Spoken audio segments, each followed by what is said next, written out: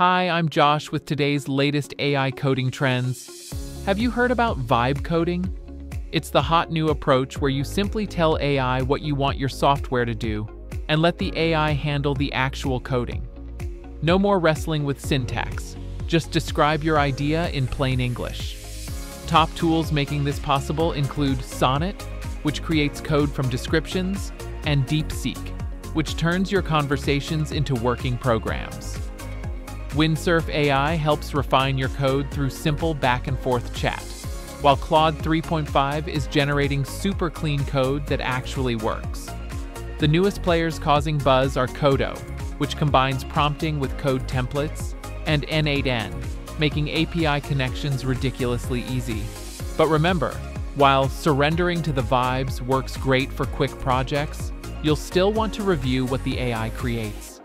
The best developers are now those who can guide AI effectively rather than typing every line themselves.